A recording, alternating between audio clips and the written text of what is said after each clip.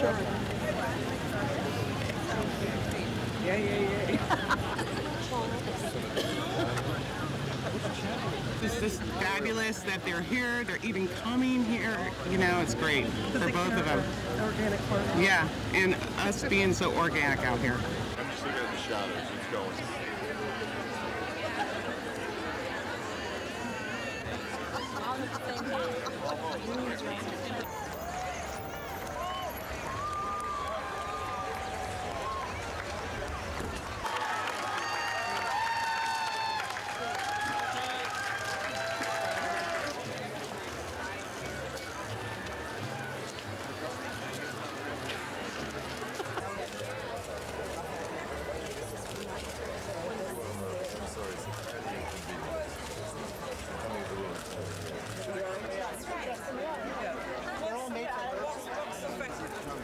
It's made from earth drops.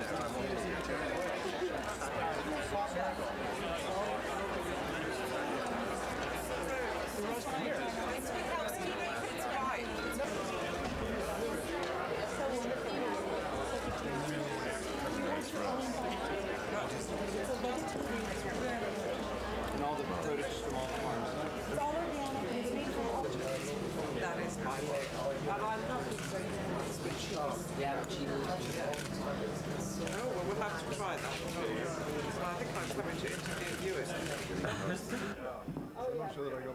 Hey, this is Boone Amber Ale. This is one of our locals. Yeah. Cheers. So where's this made? Down the road. So. Down the road, yeah. Could I have Yes, too. 9:30.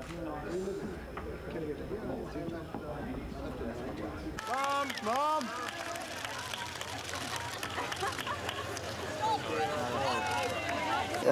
Prince Charles will be, when he becomes king, the only national leader that I'm aware of that's strongly in support of organic agriculture and believes in global warming. Our president does not believe in global warming, apparently. So unless we get the kind of a president who does care about that kind of thing, then England is going to become the world leader in environmental concerns. Oh. Yes, it is. I think it's amazing that a man in his position, who could just be having a grand old time and not bothering, has put an awful lot of energy into things that are really important.